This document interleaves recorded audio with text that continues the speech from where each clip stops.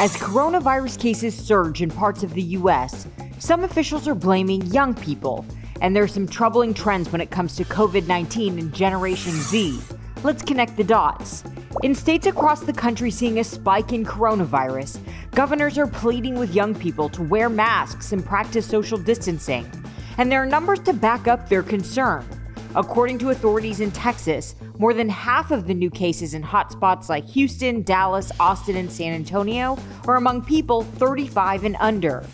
While the CDC reports that younger people are more likely to be asymptomatic or have mild symptoms, that doesn't mean they're in the clear. We're also seeing a spike in hospitalizations for people ages 18 to 49. Austin's medical director reports an increasing number of those young people are ending up in the ICU and on ventilators.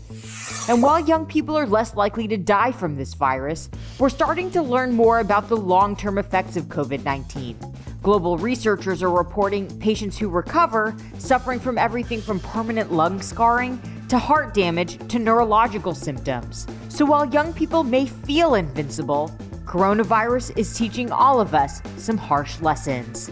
Connecting the dots, I'm Stephanie Whitfield for H-Town Rush.